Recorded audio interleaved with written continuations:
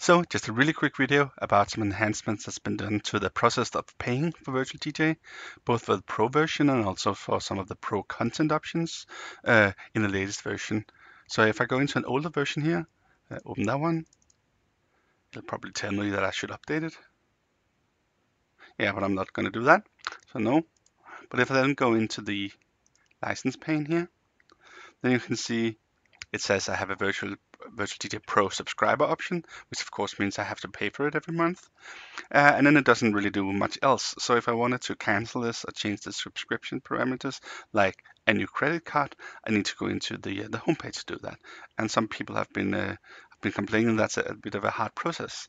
So in the latest version, if I open that instead, 7032, at the time of this recording, and again I go into the license pane, you can still see that I'm on a Virtual DJ Pro, but I'm actually on a subscription. So my subscription is active. So I can click here to update my card. Not going to do that. And I can click here to cancel. That'll give me a pop-up. Are you sure you want to cancel your subscription? No, I don't want to do that. But that's a much faster way to update your card information and to cancel your subscription than before. And the same goes down here. So if I switch to another account, that's actually a Pro Unlimited, but which has one of these here, by disconnecting and connecting again.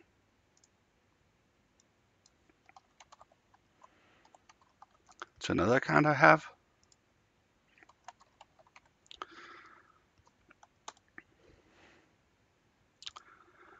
Now you can see it's a full Pro version, so I can't really do anything over here because that's nothing more to pay for. But you can see I have a content unlimited audio, and that's the one down here. So the same deal. You can then down here update your card information for this IDJ pool, and you can also cancel it. I don't want to do it. So again, you can do it directly in the software.